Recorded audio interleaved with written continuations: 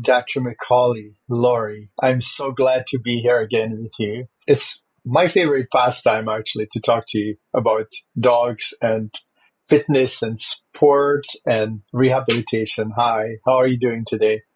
Good. Thanks for having me. I love being here. I love being able to help professionals and pet parents learn more to take care of their dogs so they can have a totally optimum life.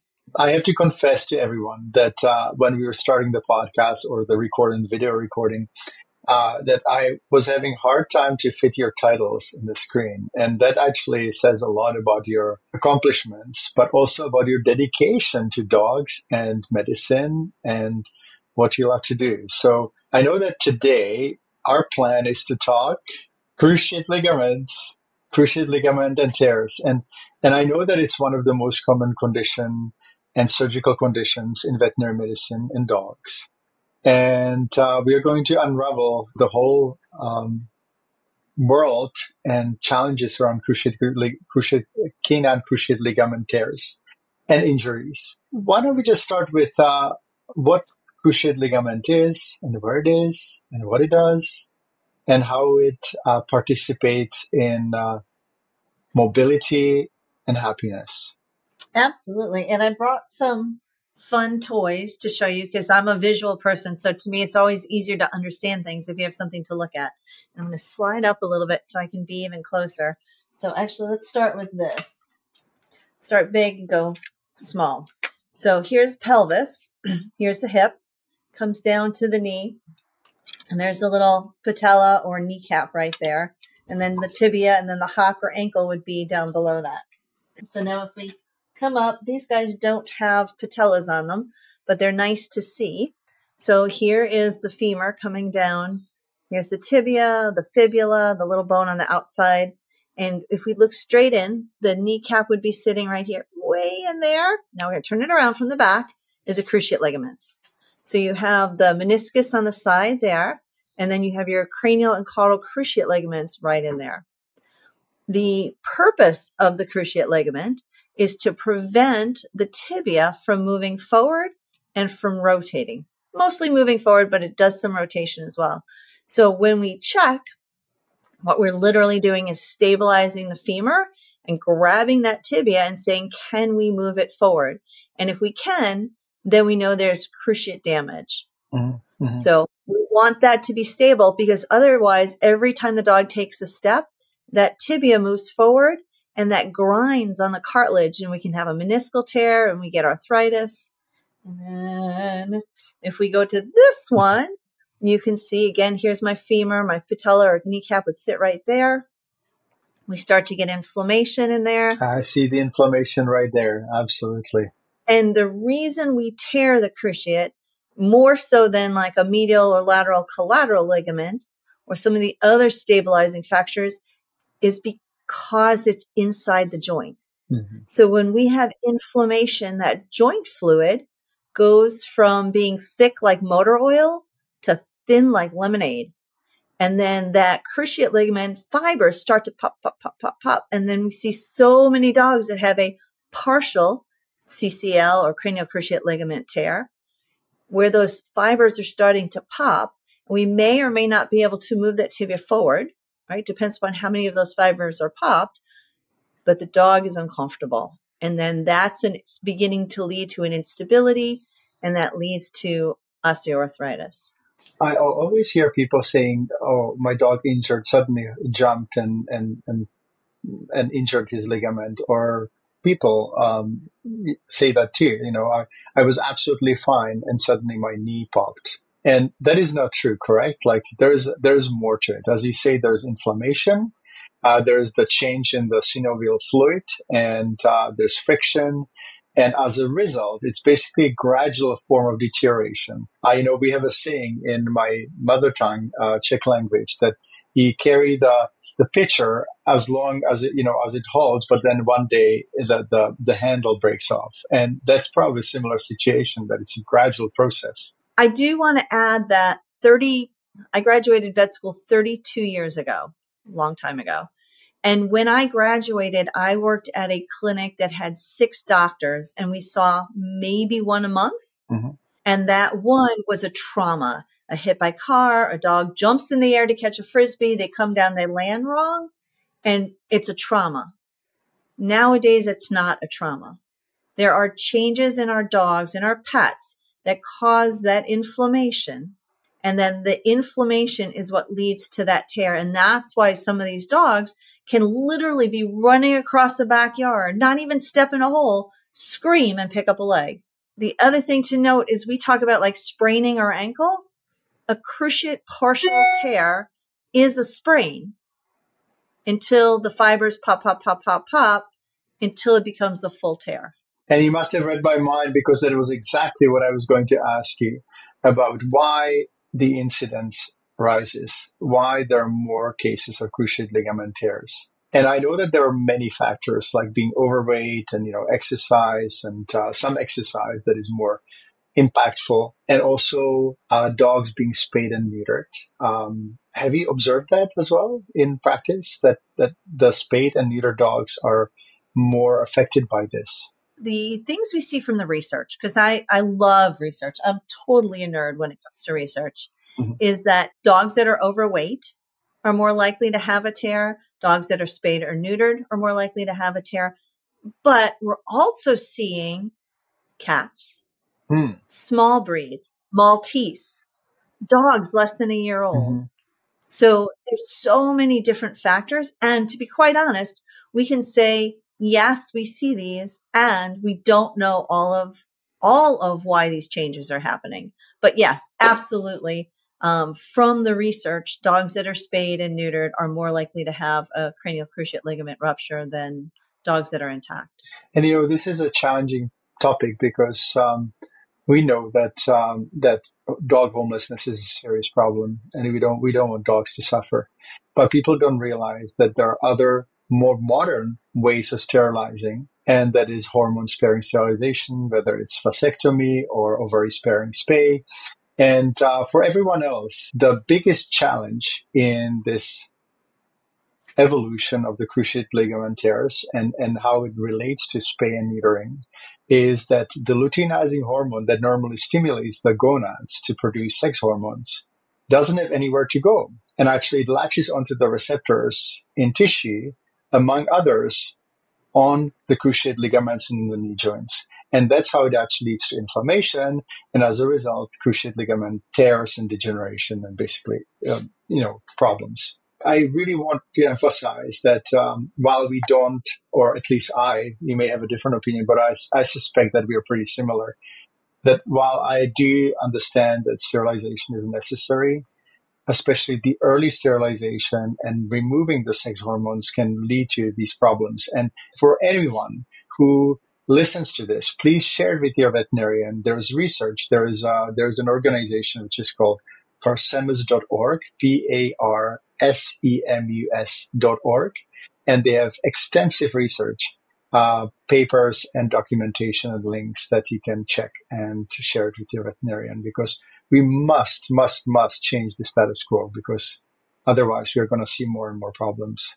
So what are the earliest warning signs that a dog is about to rupture or injure cruciate ligament? What should people look for? Let's go a step further. Before saying what's going to happen just before it tears, let's talk about trying to prevent the inflammation from coming, and then knowing when inflammation is actually happening. So we talked about having the patella, right? The little bone here. It rides in that groove that we looked at here.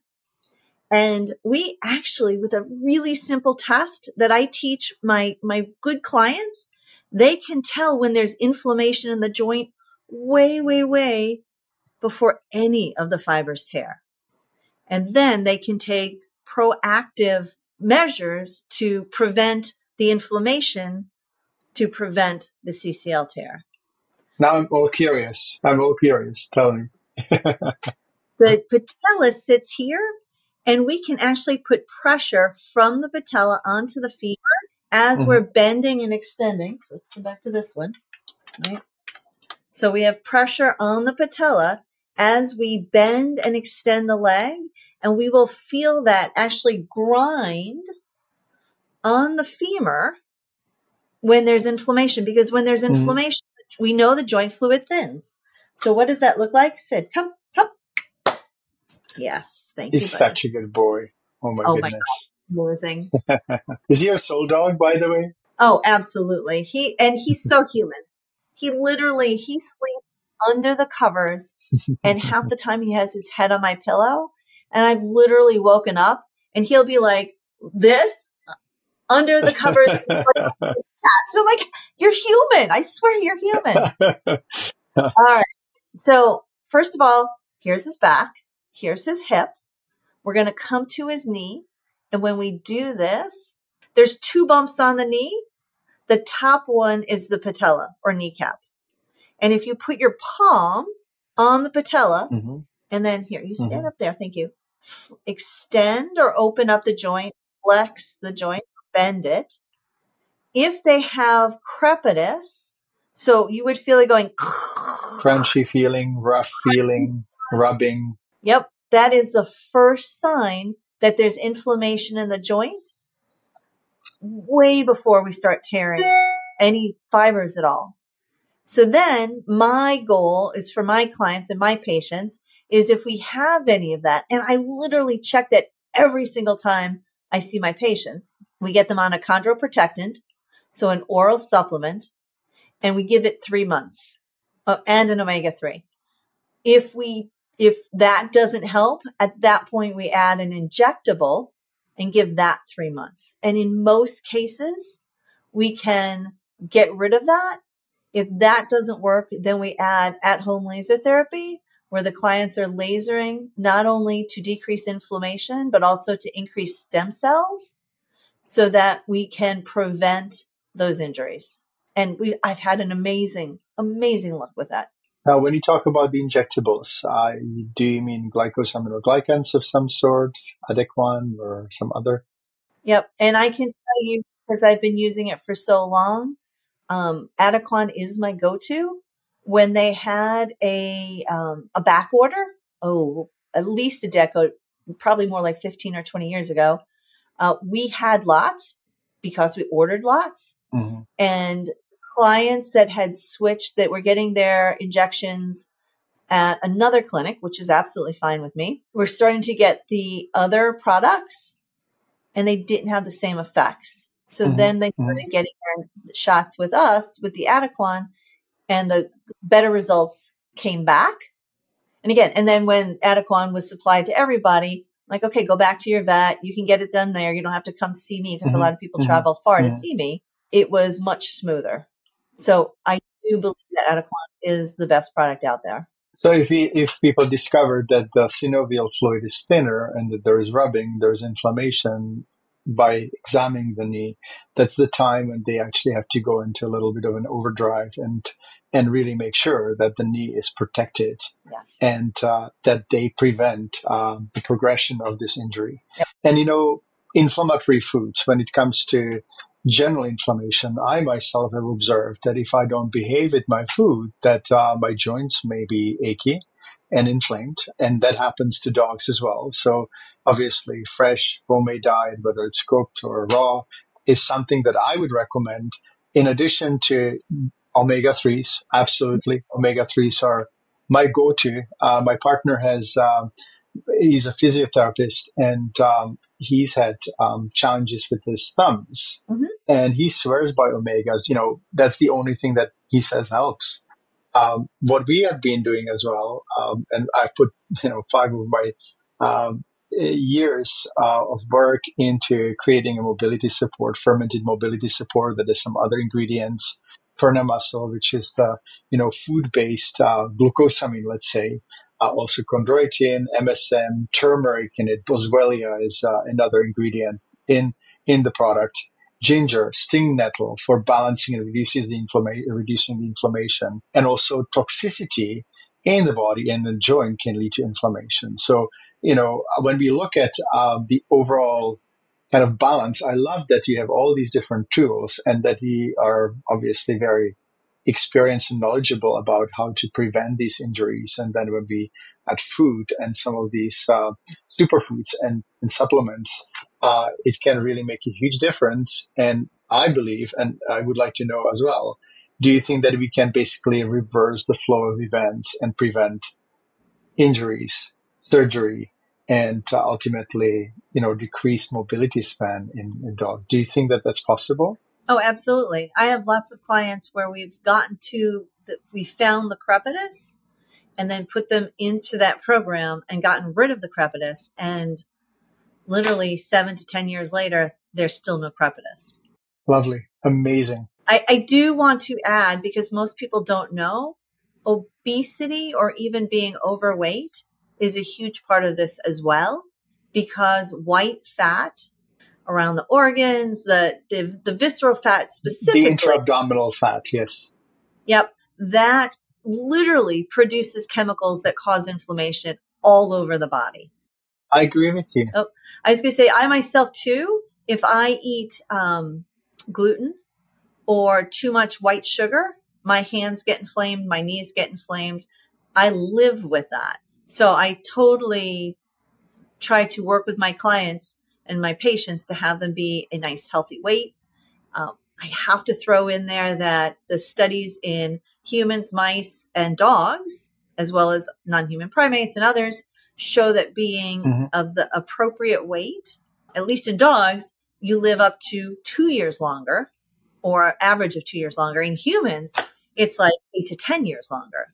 And then you add exercise, and then you add mobility and strength, and it can make a huge difference. And I've seen that definitely in practice. And whenever, you just started talking metabolism and intra-abdominal fat and sugars and carbohydrates and, many of these dogs have actually what in humans is called metabolic syndrome, or, it's basically a altered metabolism of sugar and insulin, and it leads to obesity, and it leads to a whole bunch of, it's like a cascade of negative reactions that can really affect lifespan. And I'm so glad you mentioned that. I'm very grateful that we get a chance to kind of intertwine the knowledge. And I always loved working with you and talking to you, because the pieces of the puzzle that I'm not as knowledgeable about, you are awesome at. And, and that makes me really feel like we are providing the best information to our community.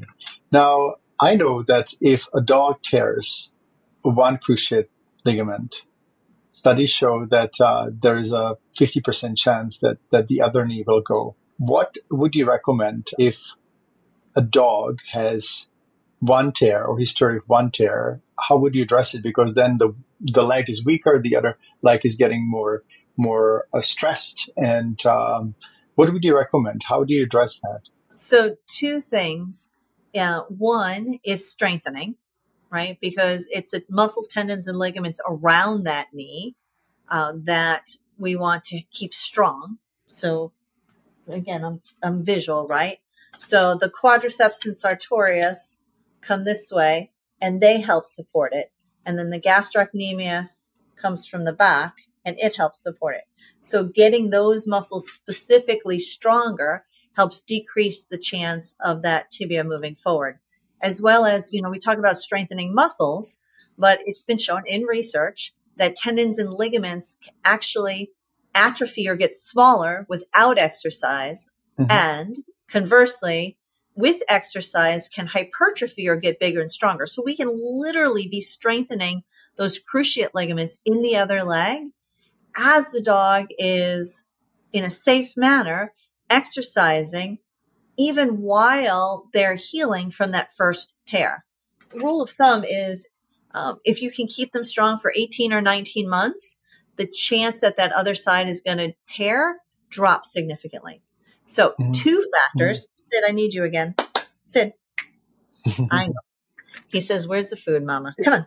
He has to get paid. That's exactly what I was saying. He's not getting any rewards. So, right here. So the number one sequela or consequence we see when a dog tears a cruciate ligament is the lack of flexing or bending their hock or tarsus. And you say, well, why would that be? But when we look at biomechanically, every time they bend their hock or tarsus, that pushes the tibia forward. It's one of the ways we test, right? Is we come up here and we say, if I bend the tarsus, does that tibia come forward? If it does, absolutely, cruciate's torn. So when the dog is healing, even if they've had a surgery like a TPLO or a TTA, that doesn't stop that tibia from moving forward.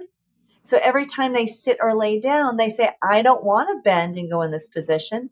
I'm going to take my leg out. I'm going to take my leg forward, and I'm not going to bend it because it hurts, because it's putting pressure on that joint. There's friction. Absolutely. So Absolutely. then as the dog heals, they stay like this. They lose, they have scar tissue that literally stops them from being able to do this, which means every time they transition from a sit or a down to a stand, the only limb they can use is the other side. And the other side then has excess strain, which to me leads to a tear. It's not published, but one of my interns did a study. He is a surgeon who said, okay, these guys had rehab, these guys don't have rehab, which significantly included, let's make sure that we have normal range of motion at that hock. The dogs that did not have rehab, and of course there's other things, 50% chance of tearing the other side within the next 18 to 19 months. The dogs that had rehab, 17% chance of tearing that other cruciate. And think about all the arthritis and the pain and the expense to the client. You know, I don't know what it is there, but here it's $5,000 to $6,000 for each surgery. So it's a big chunk of time and change and pain for the dog, that if we can prevent it by keeping the range of motion normal in the hock, that to me is more important. I mean, it's certainly important. Dogs that have a cruciate injury or surgery lose some extension in the knee, and we always want to get that back as well.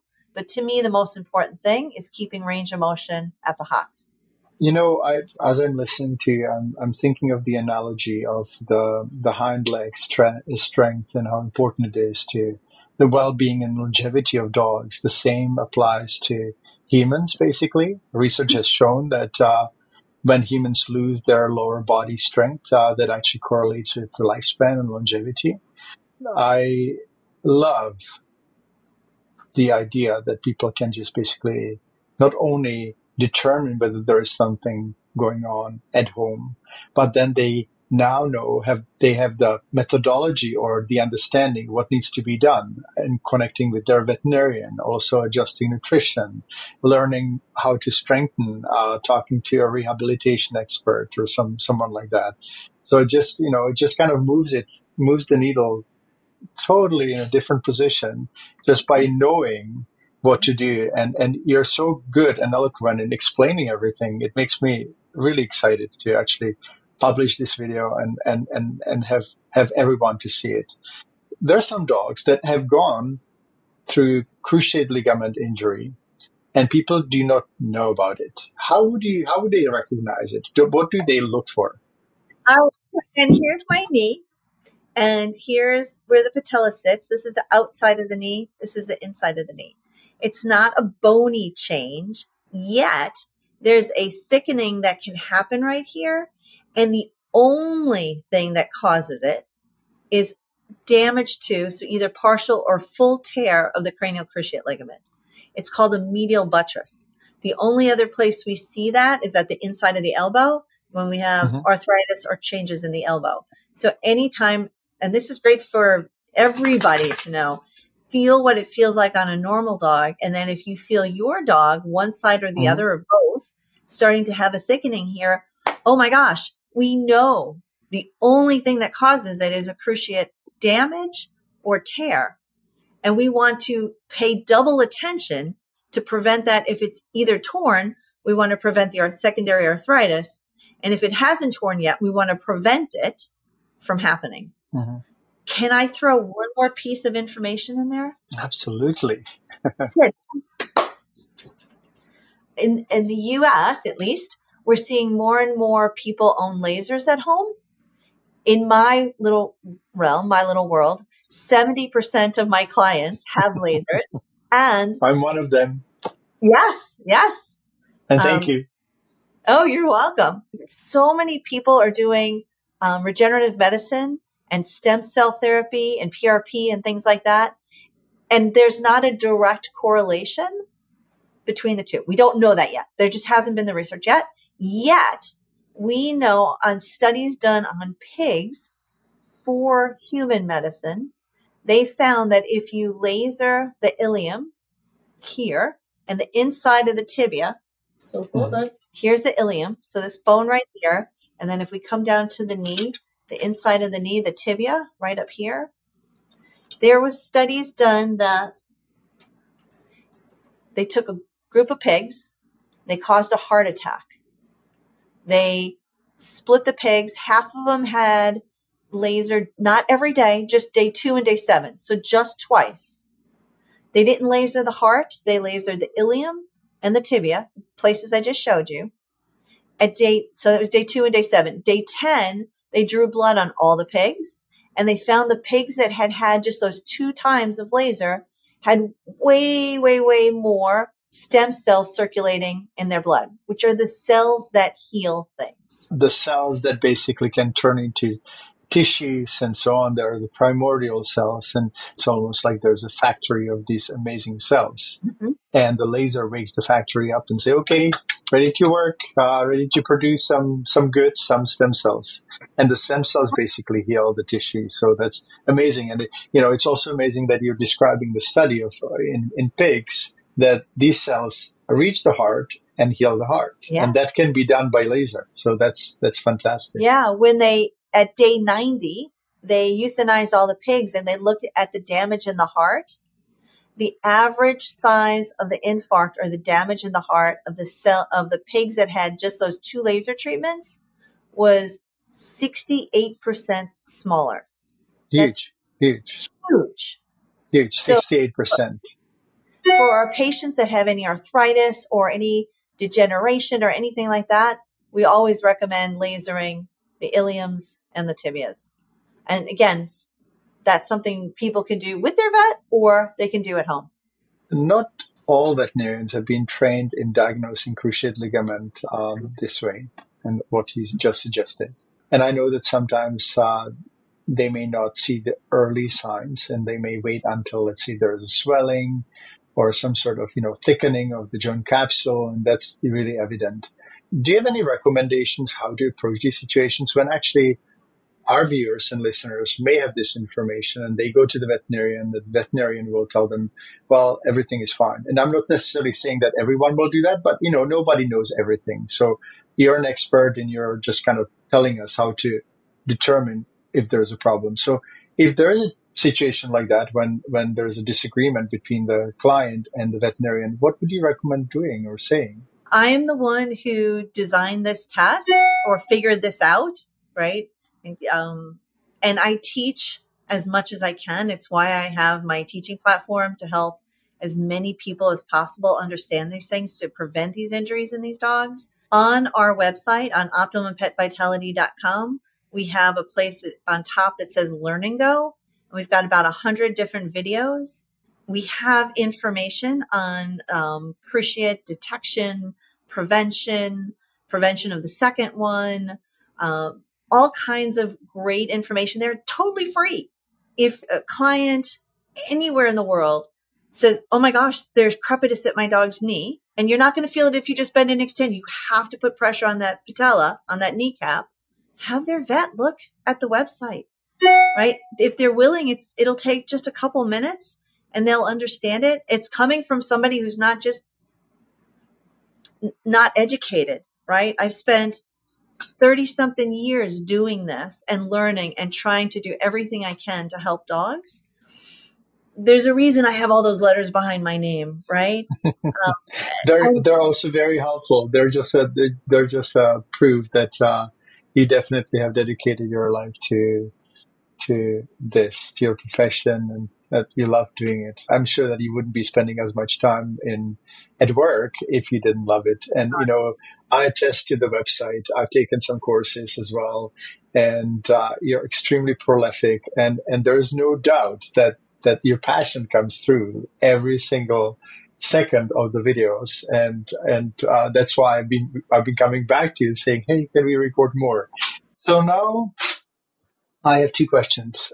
The first one: are there any other ways of dealing with cruciate ligament tear if we already know, have diagnosed the tear, and it's inevitable that there is basically, it got to that point?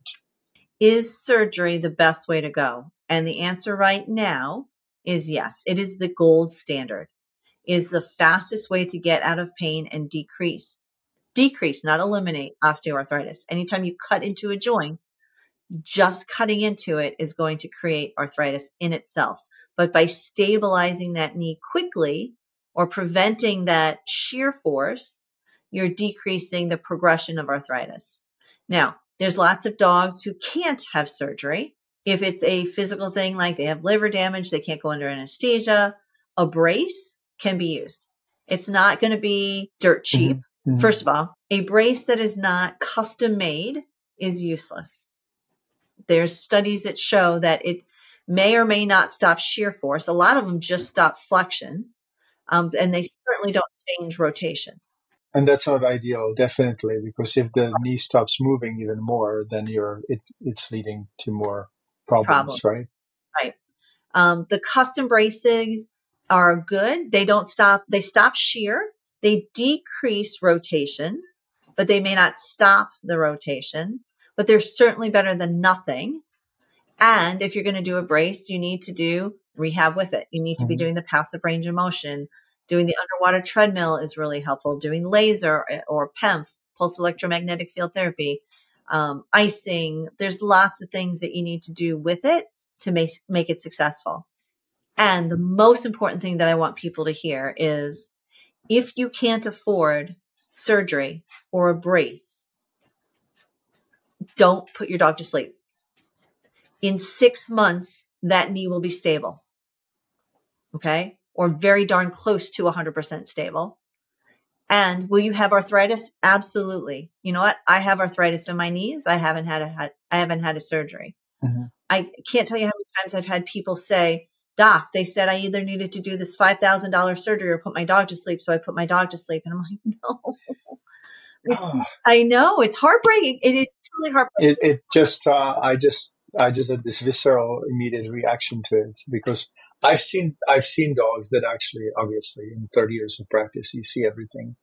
And so I've seen that, and I definitely attest to what you're saying, that the knee stabilizes and there will be arthritis, and they may not be moving as well as if they had the surgery. And so whenever someone came to my practice and asked surgery or not surgery, I would always recommend surgery, because I've seen the results, and they can actually return to good quality of life faster than if the surgery wasn't done.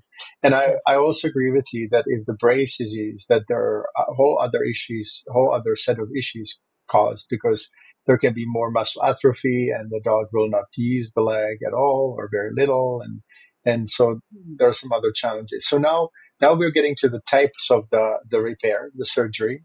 In the past, we had only one, and that was the tightrope surgery, which was basically replacing the ligament with nylon fiber. And I've done that in the old days. But I would like you to kind of dive a little bit deeper into the different methods and give us at least an idea what they're like.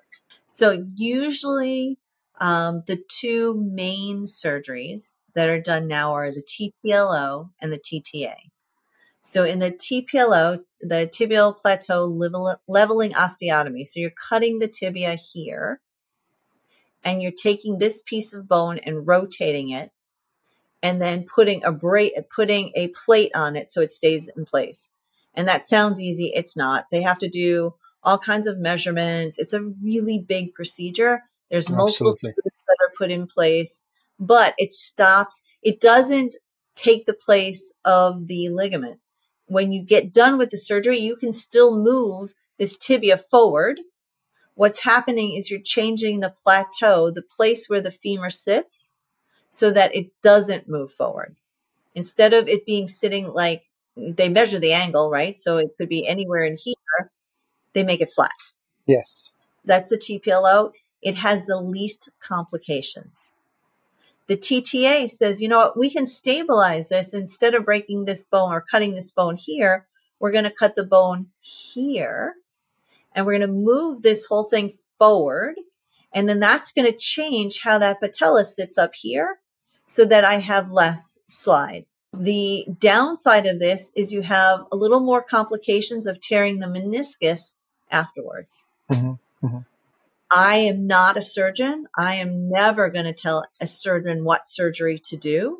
They have to do what they feel best when they're looking at the tibial plateau, when they're looking at the size of the dog, if the weight of the dog or cat, because now we're seeing them in cats too. What's the best surgery?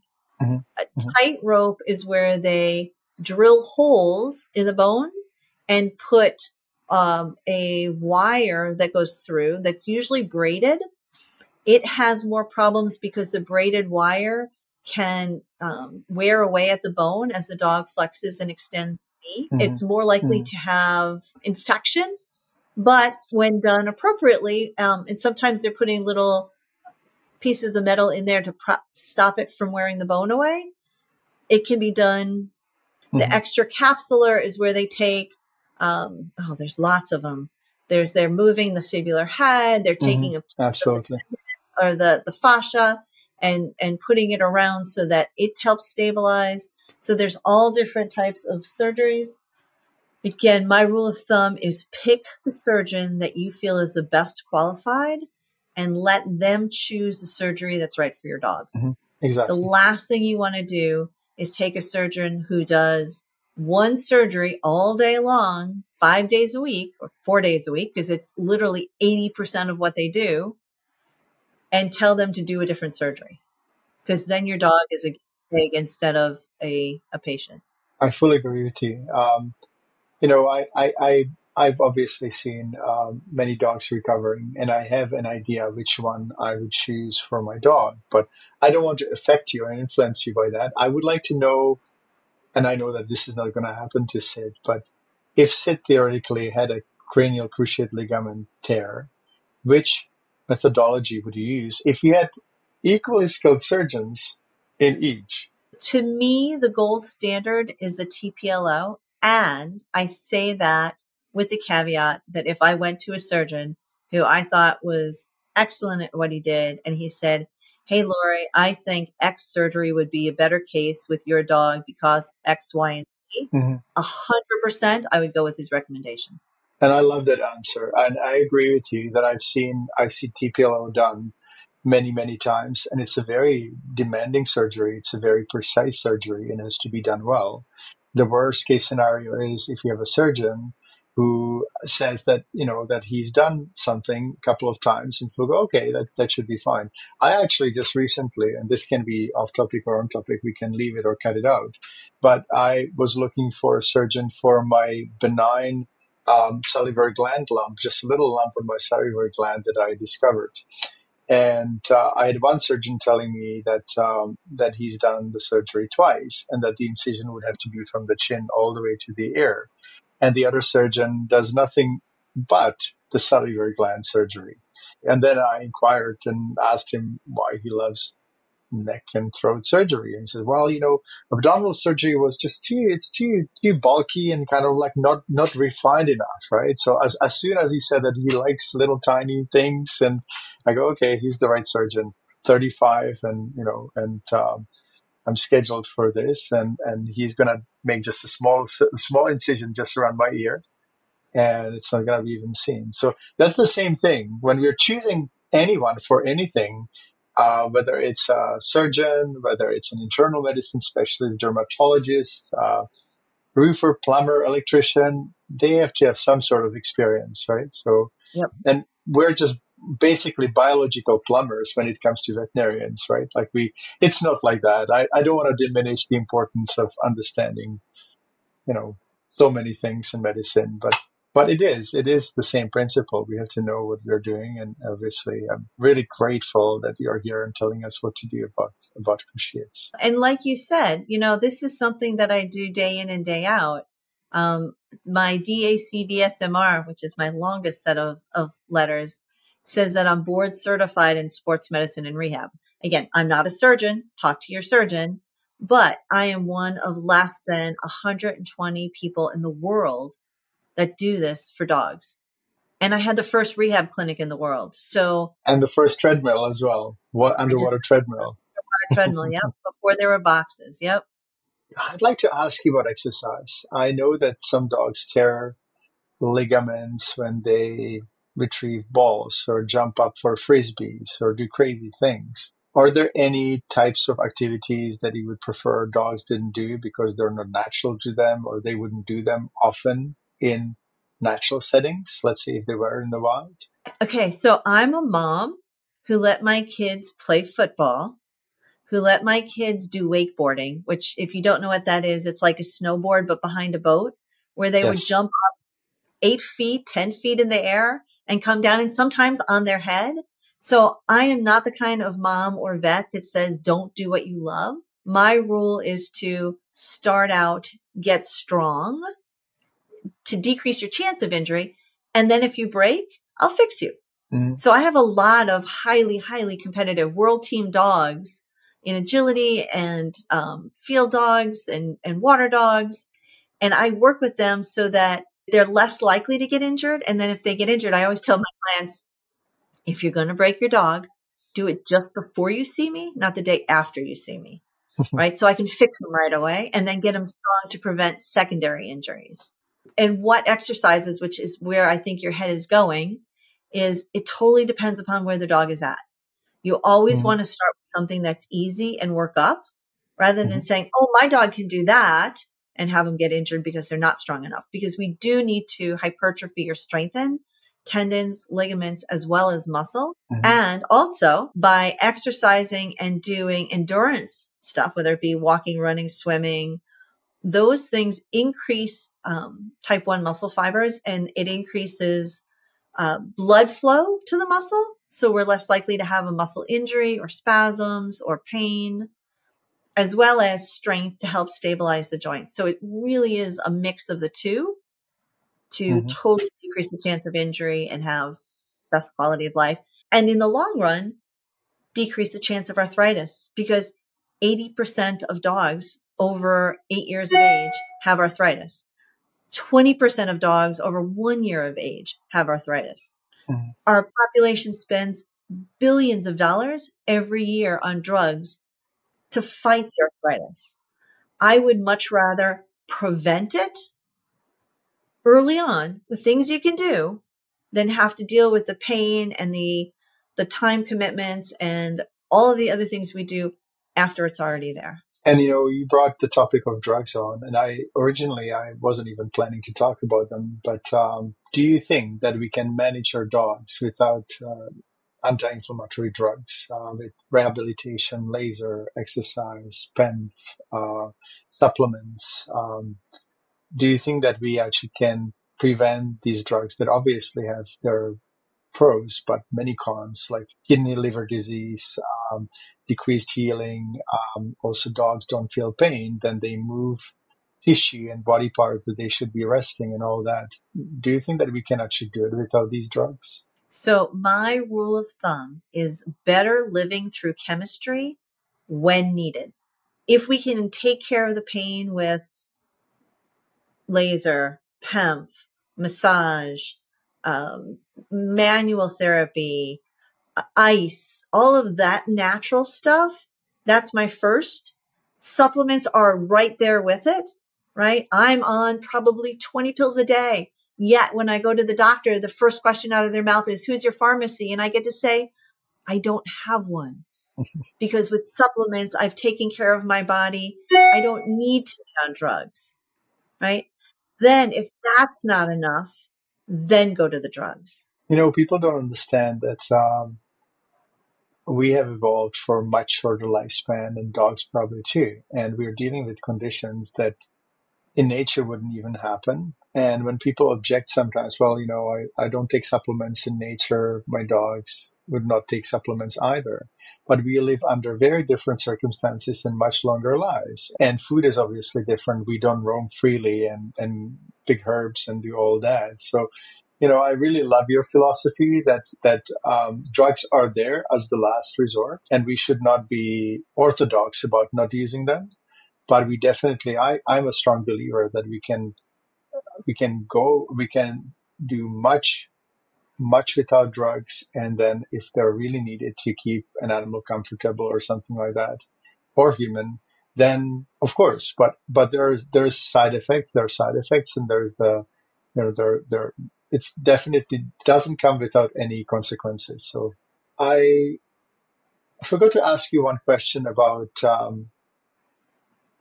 patella luxation when the kneecap basically dislocates, and whether it predisposes dogs to cruciate ligament tears as well. Yes. Can I show you with the model? Absolutely. Okay. I love your model. All right. I like Sid even better, but this one is probably more appropriate right now. So we said the patella sits here. So it makes sense. We have the patella, and I'll say this both ways, patella tendon or patella ligament. And you're like, which is it? Tendon or ligament? It actually has fibers of both. So either way is appropriate to say, but it comes down to here, right? So it attaches like that. So it makes total sense that it, as the quadriceps come down, the sartorius comes down and attach here, and it connects that it prevents that tibia from coming forward, which is what the cruciate's doing. So it's aiding the cruciate. Mm-hmm. So if instead of sitting here, it is laterally placed or more commonly medially placed, now it's not supporting that cruciate as much, and we're more likely to have that tibia come forward. So with dogs that have a patella luxation, for me, it's grade 1 through 4, right? Grade 1 is where it's in place, and if I push really hard, I can get it out. It wants to pop right back in. Grade 2 is where it comes in and out. Grade 3 is where it's out, but I can push it back in. And grade 4 is it's out and it's not going back in. It went for a walk somewhere. Right. And a lot of times it'll actually attach to the femur. So literally, if you wanted to fix it surgically, you'd have to break bone, which isn't worth it. So grade 4, we don't do surgery. Well, again, I'm not the surgeon. In my head, grade 4, it would not be beneficial to do surgery. Grade 2 and 3, a lot of times surgery can be beneficial. Grade 1, doing rehab and strengthening the tendons, ligaments, muscle, everything around that, we can usually get it so that it's not clinical. The other thing to realize with patella luxation is if it pops out, again, my clients are the best in the world. They're super smart. I teach them how to feel. So you can feel the groove being empty and then finding the patella and popping it back in. So the dog doesn't live with it out here. Right. And also we teach them that, if their dog has their leg out extended way behind them, that is the dog's way of getting it into full extension to allow it to pop back in. So if you see your dog hopping on one side, skipping, we call it, or stretching one leg all the time, just one leg, not both legs, back out behind them, that may be them trying to pop that back in there, and you want to have somebody check it. They're trying to do their own physio. Right? And again, we want to protect that joint, because if that patella is popping in and out, that's going to create inflammation, which is that long, slippery slope, or unfortunately short slope to tearing the cruciate. And it's just one joint capsule, right? The patella and the knee joint or stifle joint. Yep, it's one. The joint and the patella sits here, and the joint capsule comes way up here. Yes. So it's way above where you would think. So again, because I'm a nerd, when you laser, if you're lasering the knee, you don't want to just do this area down here. You want to come up on both sides of the patella and even above it, so that you get that joint capsule and that cartilage up there to help cartilage health, decrease inflammation, and help prevent problems. This has been absolutely fantastic, Dr. Laurie. I'm very grateful for all your time. Is there anything else that you would like to add, either about medicine or your courses? Or I know that there's a giveaway as well, and free gift for anyone who wants to who has a phone and can text. Can you tell us about that? So I do have courses because I do love to teach. I have pet parent and professional courses. People can check out our website, optimumpetvitality.com. You can follow us on Facebook, Instagram, LinkedIn, YouTube. I just did a great lecture on YouTube. We have courses on exercise that literally I designed the exercises for Sid because he has a predisposing. Oh, that's one thing to talk about, predisposing factor. Sid, come here. Hop, hop, hop. Thank you. There you go. So predisposing factor so more likely to have a cruciate injury if the knee is straight. I have to pick him up so you can see. But when he stands with his knee and it looks straight, like this, as compared to like a German Shepherd, which would be standing like this. So the things that we see are dogs who are more straight-legged are much more likely to have a cruciate injury. Less of an angle. Yes. Less of an angle. Yep. So when I got Sid, I said, you have straight knees, your straight shoulders, right? His scapula doesn't sit like this. It sits like this. And you have a long back. I'm a rehab vet. My goal is for you to never have a shoulder injury, a cruciate injury, or a back or psoas injury. Okay. So you have a goal to keep him healthy for the whole life, and it's nice. It's nice to combine the specialty with your heart kind of mission as well. Absolutely. I said, I'm a rehab mom. I don't want you to have the pain or problems with a back injury, a shoulder injury, a knee, a cruciate injury. So I designed an exercise program to protect all of that. And then I had some of my friends do it and they went, oh my God, Laurie, that's amazing. My dog is stronger. I can see the dog's muscles. That I thought my dog was strong. And I'm talking about agility people who like do agility and herding and obedience. And they're like, I thought my dog was strong. My dog is a totally different dog. One of my client/friends' dog at 9 started the exercise program. At 11, she was the 7th fastest Sheltie in bad dog agility.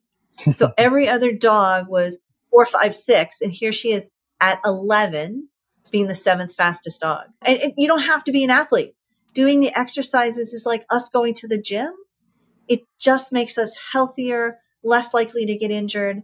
And all of the exercises are in the exercise course on Optimum Pet Vitality. So that is core and more foundational exercises for your dog. It's 24 exercises. It's just a great program. Amazing. So I have that program. And then we have at-home laser therapy. So if you have a laser or if you want a laser, it goes through all the different joints. So you know how to do it appropriately. Not that doesn't mean you should never get laser or go to your vet. Absolutely you should. But there's so much research that shows that doing it, not every day, that is not correct, but once or twice a week where you have problems significantly decreases your arthritis, your pain, all of these things that allows you to be more active and more healthy to have optimum quality of life. I just love to nerd out with you. And then the last thing is the giveaway, right? So if people text the word healthy, and I have to look, right? The word healthy, so HEALTHY to the phone number 866-949-0068.